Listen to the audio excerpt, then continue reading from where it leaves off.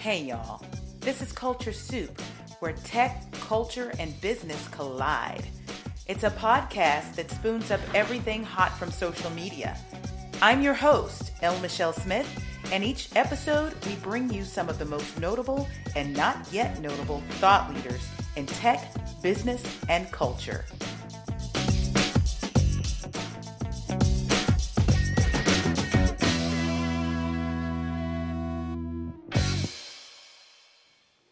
The year was 2005.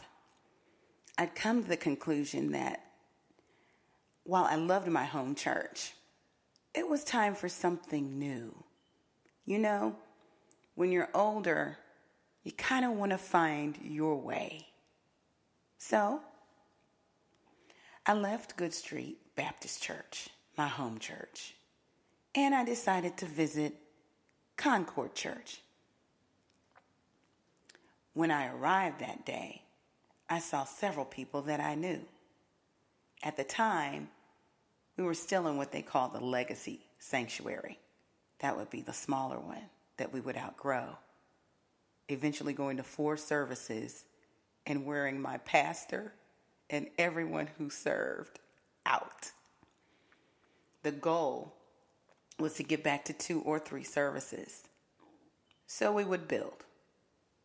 But in the meantime, there I am at the Polk Street location. And friends spotted me. One friend who I met working at the Fox affiliate at KDFW TV happened to be the pastor's armor bearer. The pastor had only been there, say, 4 or 5 years. He's a young guy, Pastor Brian L. Carter. And he was doing amazing things. Of course, sharing the word. He was a great preacher. But he always had a knack for the original. And there was something else at Concord Church that attracted me. The music director at the time. Her name? Gaye Arbuckle. I remembered the name because it rang a bell. Yeah, I remembered hearing about Gaye Arbuckle Sneed and her writing a song called Miracles and Blessings. If you Google that song, you'll see everybody and their mother singing it. It's a very moving song. It's beautiful too. But that's what she was most known for at that point. She had fiery red hair and man, I'm telling you, an anointing to tear down the roof of that church just from singing. But back to my friend from KDFW TV, John Thompson. He's now a shooter, a photographer at the NBC affiliate here in Dallas. John was Pastor Carter's armor bearer. And when he spotted me, he went into overdrive. He wanted me to meet people. The first day that I showed up at Concord. The first place he took me, into the music director's office. And there I met Gaye Arbuckle for the very first time. John wanted me to meet her because he knew that I was a singer. And he wanted me in ministry right away. Well, I hadn't even decided to join yet, but that was a great way to persuade me. Over the next several years, I would join the young adult choir. I would join the praise team. And during those days, like I said, we were growing rapidly. So there were 9 of us on the praise team singing behind Gaye Arbuckle. But she always told us, always be ready to lead. And there were times when she would pass the mic. And we would be responsible, whoever she passed the mic to, for all 3 services.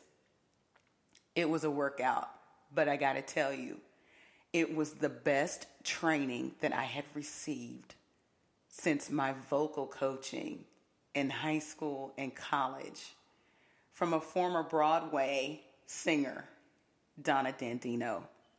You've seen it written that I am classically trained, and you also seen it written that I am a member of the opera board. but I do not sing opera. Let the record show. Classically trained is just like saying I'm a classically trained public relations and marketer. Just trained in the classic way. Does that make sense? Right. So I've sang R&B, pop, jazz, 7-part harmony too, gospel, and praise and worship. Gaye Arbuckle is a special, special spirit. She is not only talented, but she's gifted in training vocalist.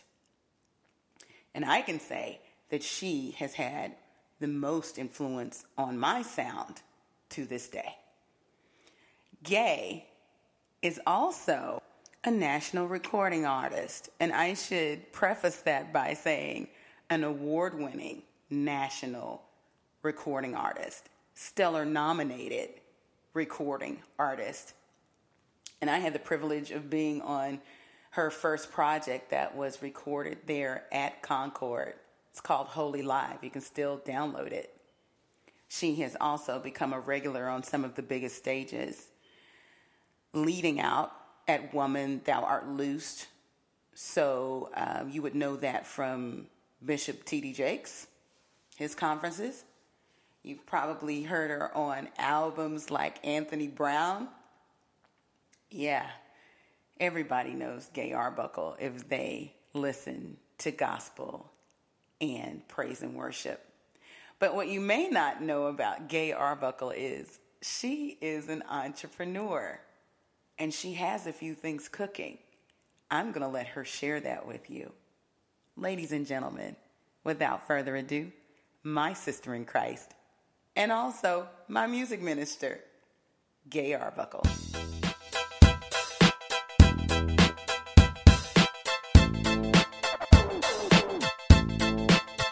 Everybody, I am thrilled because I have my sister in Christ on here with me on the Culture Soup podcast. And you know what?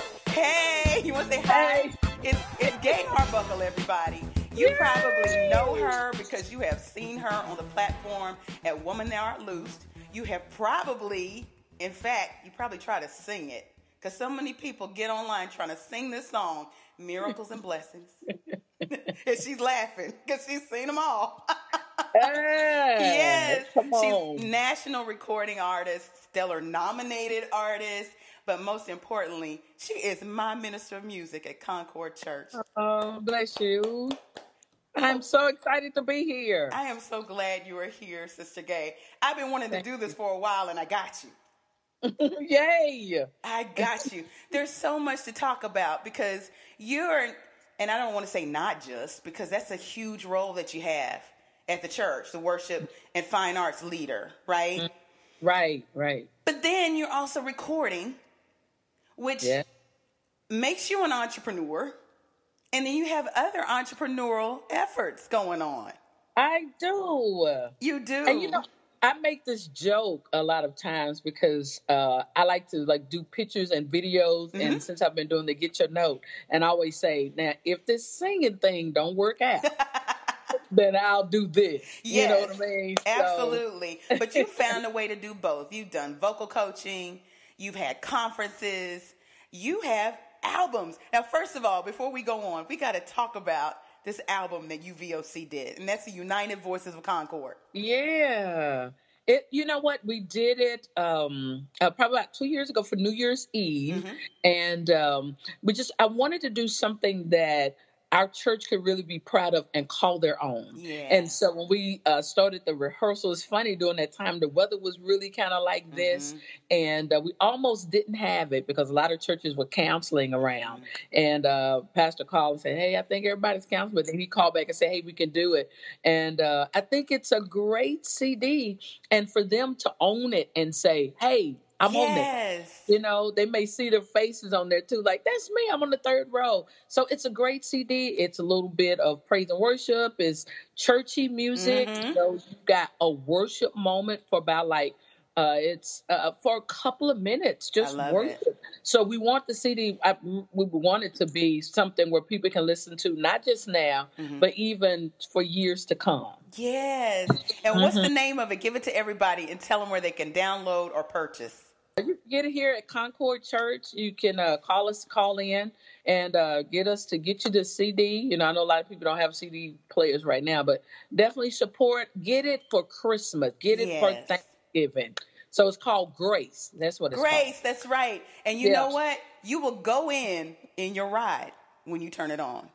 Trust me, because I have. Good. And you know what? We want it to be fun. So even though it's a church CD, you know, we want kids to listen to it. And it's so funny when you get testimonies of different kids or you saying, I'm telling you, I really love the song, because there's like a little lick at the end where they go, oh my gosh, I like this. Yeah. So, and there's some standards, some Concord standards in there. We thank you, Jesus. Yeah, like that. You bring that out every church anniversary. That's awesome. Well, you know what? I want people to get to know you. And the premise of this podcast, the whole thing, really is to kind of unravel my story through the stories of my friends that sit at the intersection of tech, culture, and business. So you are always using technology to get this music thing together, whether it's at church or it is, you know, the albums that you're doing. But then you're an entrepreneur too. But I need people to know who you are. But first, what do you say we have a Culture Soup moment? Okay. Awesome. All right, good. Okay. So every year during Thanksgiving, I am reminded how church culture is so pervasive on social media. In fact, it's Black church culture. Would you agree? I agree. Yes. Absolutely. And there's this one that resurfaces every year at Thanksgiving. But look at here. Look.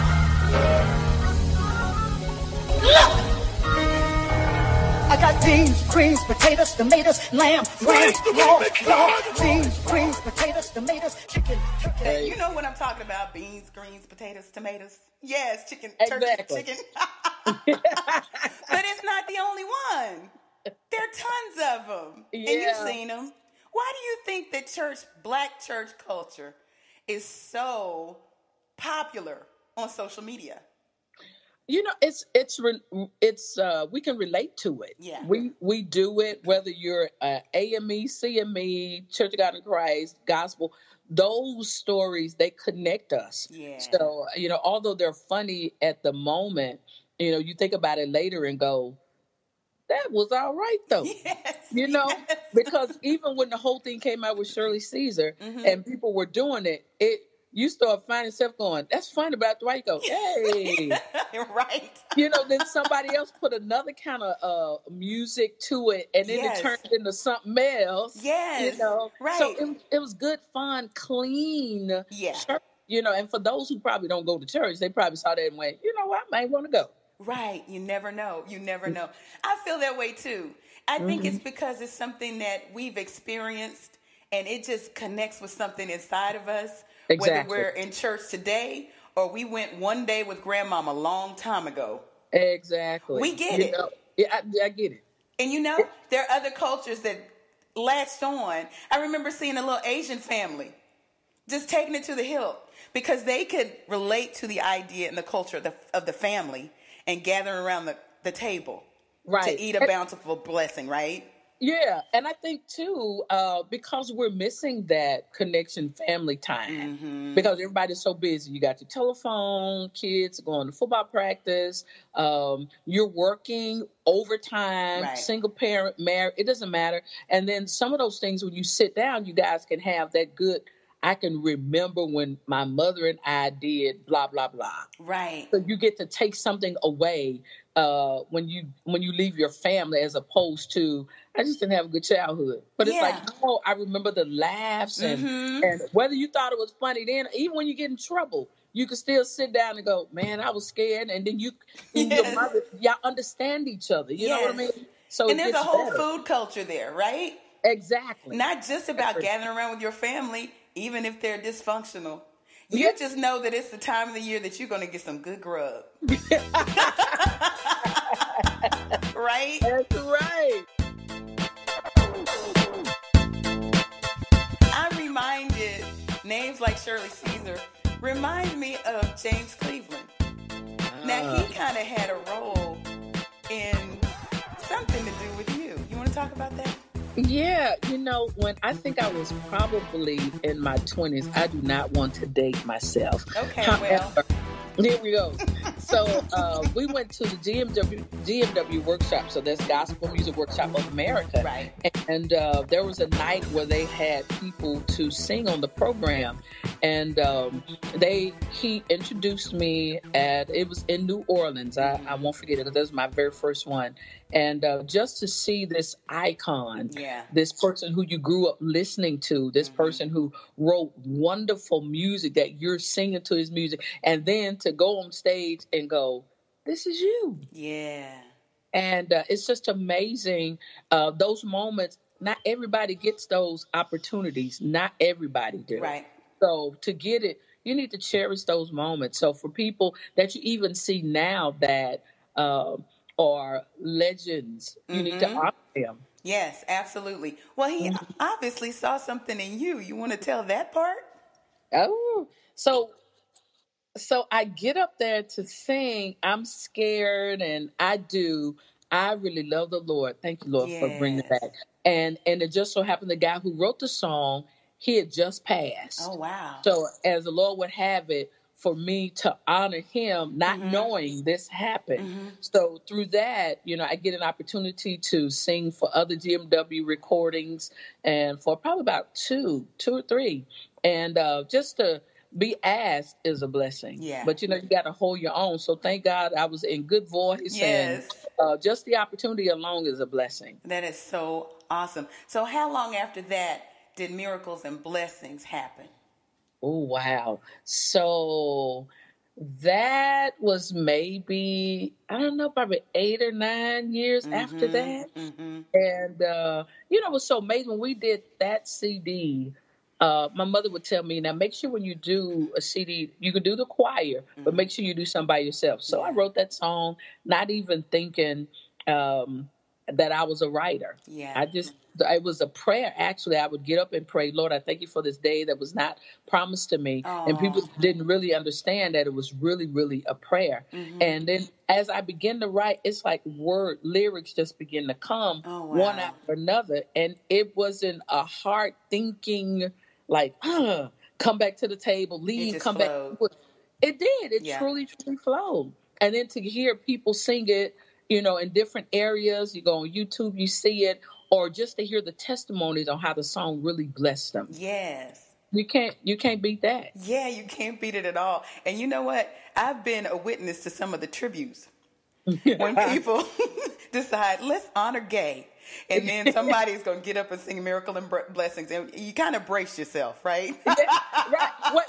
Imagine this. I go into a service and I don't know what happened, but I had to leave to go out for a second. As soon as I left out, I heard da da da da da da da, and I went, "Oh my God!" I was glad I was out. And let me tell you why. Because everybody would have been looking at me. Yeah, totally. So I was like, "Yes." And you don't want to have those reactions.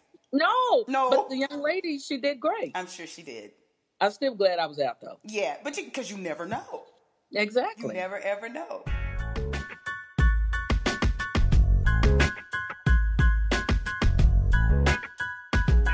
Well, Sister Gaye, you've had some big moments, and I'm going to come around to that one moment where there were some pretty hefty elected officials in the building, and it was a real somber situation where the police officers had passed away. Yeah. So I know that Pastor Carter was one of the main preachers who was kind of leading this charge for racial reconciliation in the community, and he's still at the forefront of that. And so it kind of made sense that when he came, he'd bring his choir, right? Right. And so, needless to say, this was a national event. I'll tell you where I was. I was at work on the 11th floor at AT&T headquarters, which is actually only steps away from where the police officers were shot. And I knew people who were literally in that protest who had to run for their lives. So it impacted us in a lot of ways. And when the service came on, the funeral, we had all and this is big because in corporate communications at AT&T, we keep it on CNN, we keep it on MSNBC because we're tracking news, right? For the business. But we stopped to watch this funeral. And lo and behold, the choir gets up, and I'm like, y'all, I'm nudging people. That's my choir. That's my choir. That's my music minister. That's my music minister. And you opened your mouth, and Barack Obama was there. Michelle Obama was there. George W. Bush was there. Right. And you sang a Richard Smallwood song, right? Total Praise. Total Praise. I did. Let me tell you, I remember, that's why I always tell people, don't stop dreaming. We think just because we get a certain age that, my time is up. You know, Sarah didn't have a baby till she was older. Yeah. So I remember watching videos of him, and I wanted to go when he first got office. But then I was thinking, now, Lord, I would really love to sing for the President of the United States. I would really, really love it. And I'm thinking I'm going to go there. So when he got the second time, you got a chance. I got time. I love it. Is that why you voted for him? So we got him in there. I'm in there. Call my name. That's too funny. Yeah. So we get this call, and so they say, well, the president is coming to Dallas. And I'm thinking, I don't know why I didn't think President of the United States. I don't know what I was thinking. So it's like, get the choir ready. I was like, okay. So, everybody had to sign something, and, it was really serious.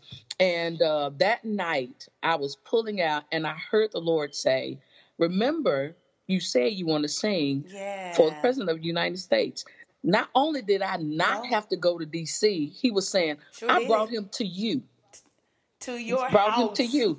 And I wasn't going to. And then all of a sudden, when I heard the Lord say that, I was like, hey, y'all, I had already taught Total Praise, but I said, hey, I'm going to go ahead and lead it. And they was like, because we love hearing Sister Gaye. It just made sense. Oh, my God.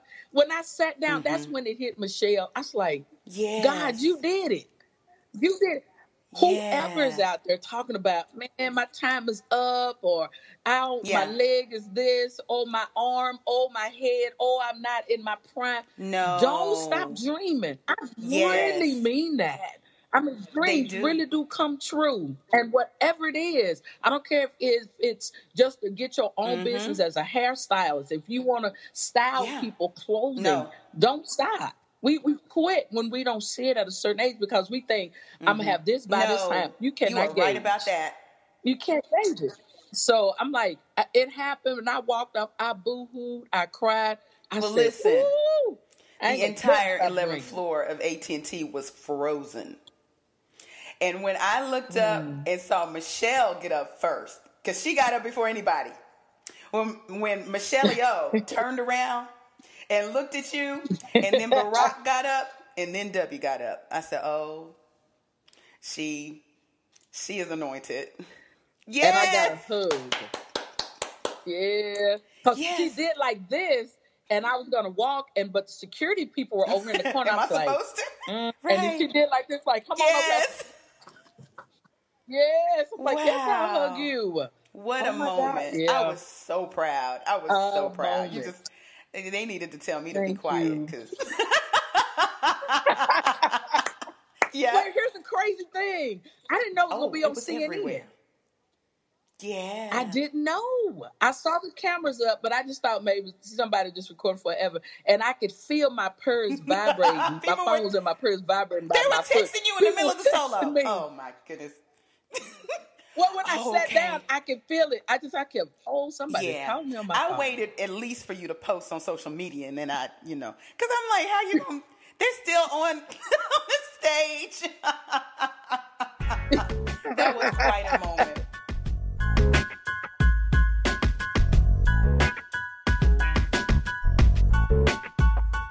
But I got to go back to another moment. Okay. Almost 15 years ago, Sister Gaye, I don't even know if you knew, it was my first day at Concord. I hadn't even joined Concord yet. And John Thompson, who is a photographer at NBC5 right now, shout out to John. He's a deacon at Concord. I knew him with the glasses, right? Yes. I knew him because we worked together at Channel 4 back in the day. Okay. And I was visiting Concord, and he saw me, and he's like, oh my goodness, I need you to meet some people. I'm like, okay. in short order, I met you. He walked me right into your office. He's like, she sings. I'm like, oh my goodness. That's a little much for my first day, right? And sing very well, everyone. Thank Just let you. me let you know.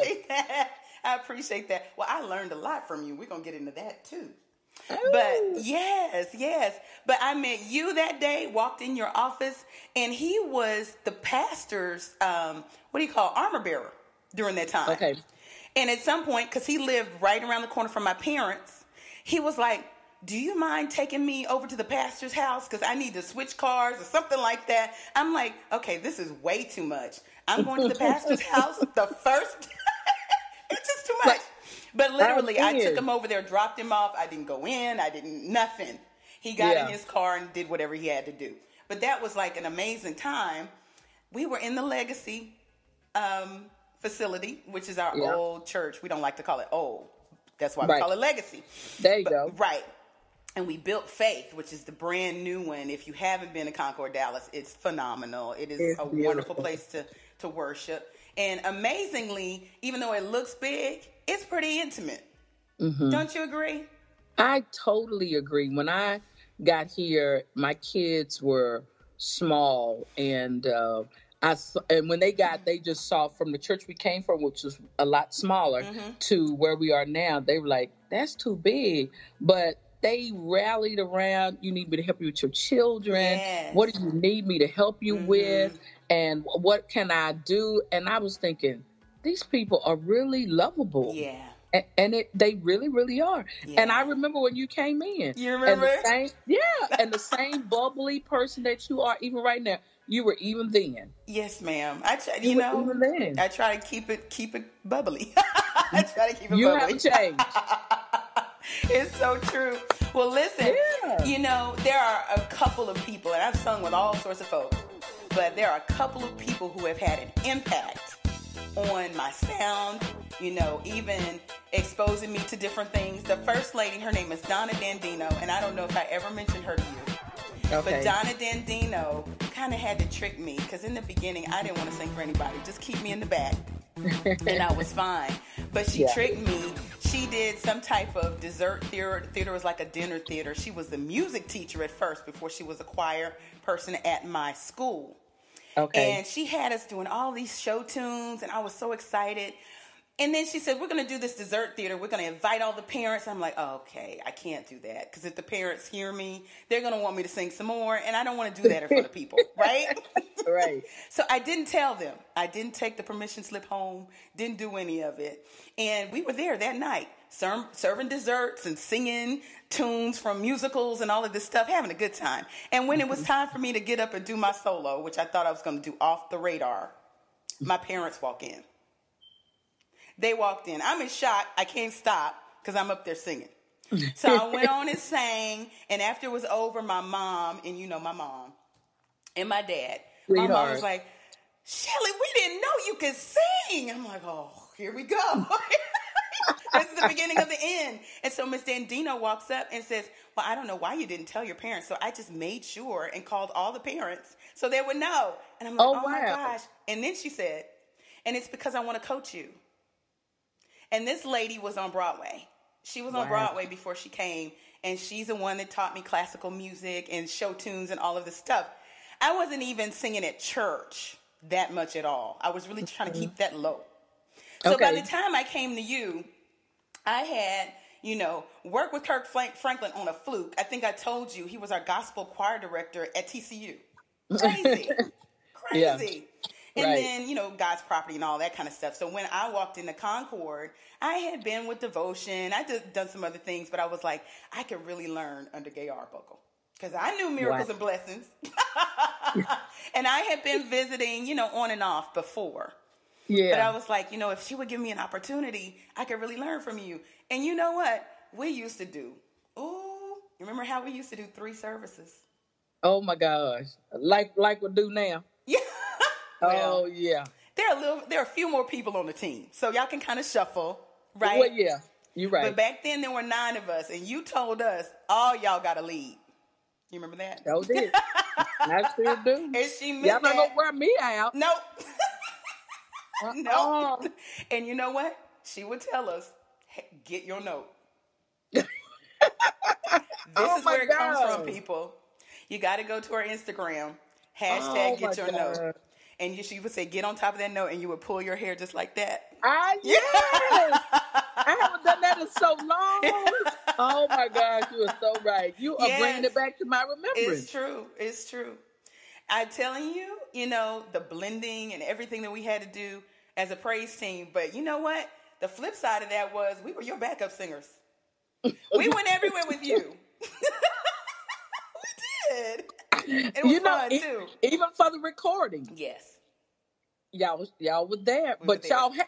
Now, let me just tell everybody, too. Yeah. They may not know about you. Since you give me boy, props, you I'm so give you sweet. yours. Oh. Whenever soprano note was needed, that need to be stretched, if it had to go, we modulate to another key. Michelle always had her note. Yeah, Always. If I couldn't do anything else, I'm going to get my note. Oh, my gosh. That is so true. Always had it. And you would give me You that. did. You give me that look like it's time. And you would say, okay, tone it down now. But when I look at you, go. I mean, and don't hold nothing back. Come on with it. And you did it every time, Michelle. Yeah. Every time. Yeah. Well, So, that's because I had great training. And you know what? We weren't going to get anything half done past you. No. I think in all that we do, whatever we do, you want to push people to where they even think that they probably don't even have the strength to go. Yeah. So we never know what we can do until someone says, yes, you can, and they make you do it. Now, in the process, sometimes it's frustrating because you're like, again? Yeah. I already did that. Oh, that's too much. But then at the end of the day, you realize, you know what? It was needed. Yeah, absolutely. Well, you poured into me, and I'm grateful for it.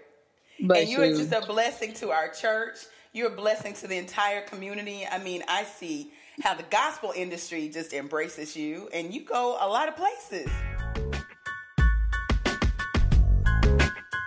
Where you been recently? Well, I was in South Carolina, but I have traveled to like Africa. I did a concert there at a church. Let me tell you, those people there, they really know how to worship. For real. We worship here, but they are like non-stop, like sweating. One more time. They've been through it, Gaye. They've been through it. Oh my God. They love it. And they just embraced it just to a point of that you go back, when you come back to the States, you go, I got to take it up. Yeah. I got to take it up. I just can't stay at this place. And then when you love what you do, you like, I want everybody to win, like they say. I just want you to win. Yeah. Well, and that trip to Africa, I think, inspired that cut on Holy live. Madase. Yes. Madase. It Y'all, did. Holy live. Look, That was a good one. I was sitting down there going, you know what? What's that mean? All right, I'm writing a song. Wait a minute. I was ready. And then y'all danced to it. Yes, and you had it moves. Was really good. We had choreography. And even the pastor got in on it. He did. Yes. He did. Oh, he my was goodness. shot like, go. Yeah. Yes, let's go. It was awesome. Well, hey, you got some things coming up. But before we talk about A Day with Gaye, tell us more about Get Your Note so people can know what it is and how to follow you. Okay. And so Get Your Note is it. I when I would go out on social media. Get Your Note. You need to say it right. Oh, Get Your Note. Hashtag Get Yo. Wow. Note. No. There you go. There you go. Just so they're not confused. They'll be typing in Get Your Note. Okay, Right. that's not it. That ain't it. Yo. No. Yo. There you go. Yeah. It really started because I just wanted to do something really fun and uplifting for people to wake up in the morning and just enjoy. So it's been like 2 years now. Can you believe it? Yeah. 2 years I'm doing it, and I either sing a hymn with someone, or I'll sing like an older church tune with someone. 3 people, 1 person. I've even done it with kids. Yes, I've the done it babies are with cute. puppets, and I've done it with the sign interpreter.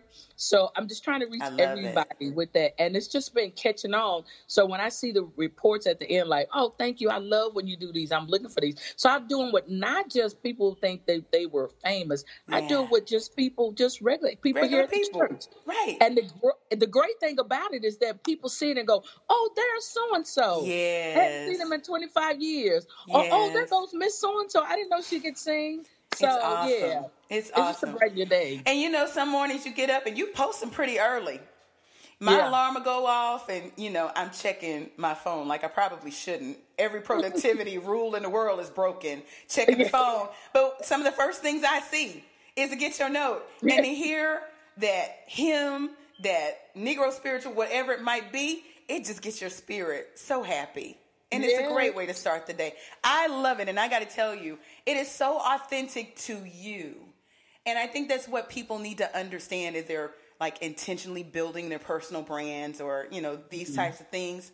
You need to do things that are in your wheelhouse, that are authentic to you. And of course, you're creative with it and you brought people in on it. And now you got a hashtag. Look, this is how I came across it.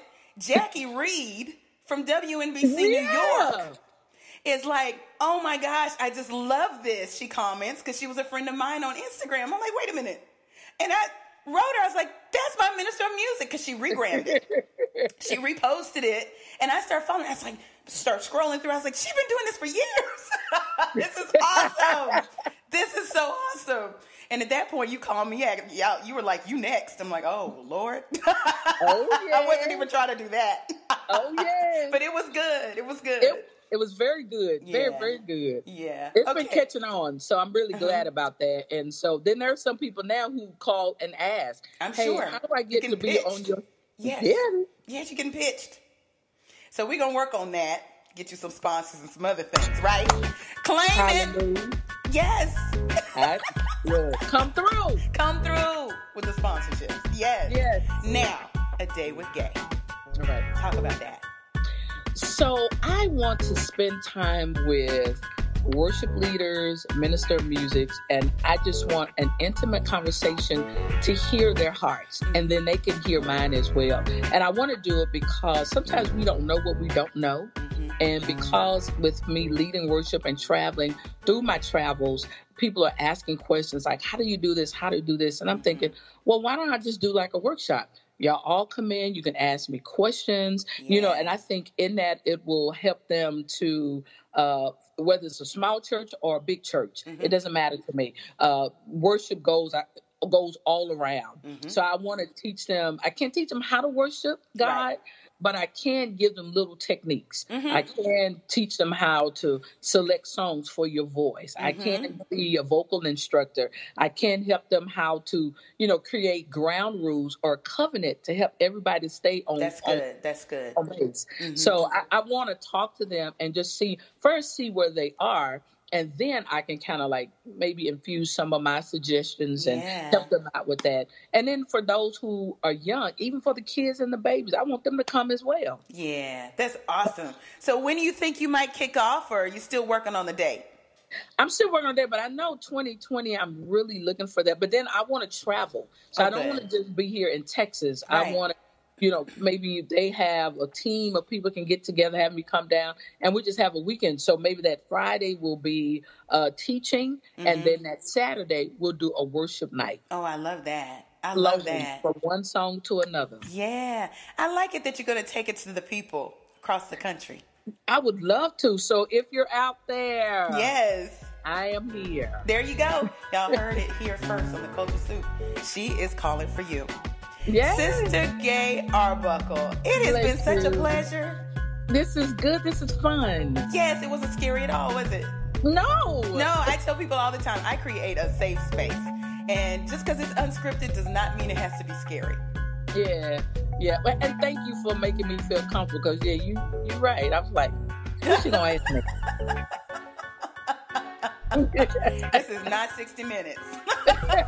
There are no exposés to be had here. Looking behind me, talking with my lawyer. Yeah, right. Yeah. This was so good. Good. Well, thank you so much, Sister Gaye. And if ever you need anything, you can call me. I know, and I appreciate you so much. You are a blessing. Thank you so much. Bless you. Thank you so much. Thank you. All right. Bye-bye. Bye-bye. What an extraordinary conversation with national recording artist, award-winning national recording artist, Gaye Arbuckle. You know what? I confess, you can tell when I know somebody and I've known them for a long time. We go for a little bit, don't we? Yes, we do. That's all right. That's my sister. All right, y'all. Next week is Thanksgiving. We're going to do another Throwback Thursday. Take the day off. But we're going to have some great content. So make sure that you stay in touch because some of you have joined us later in the journey. And there's some of these episodes that you haven't heard. So we're going to reach all the way back for a really good one. Find us online at theculturesoup.com, on Instagram and Twitter at The Culture Soup, and on Facebook at The Culture Soup Podcast. Until next week.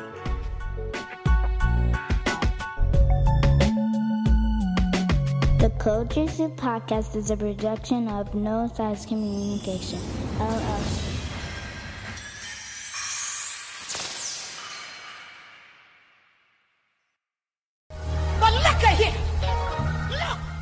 The Culture Soup Podcast is a registered trademark of No Silos Communications, LLC. Beans, greens, potatoes, tomatoes, chicken, turkeys, rat. Beans, greens, potatoes, tomatoes, lamb.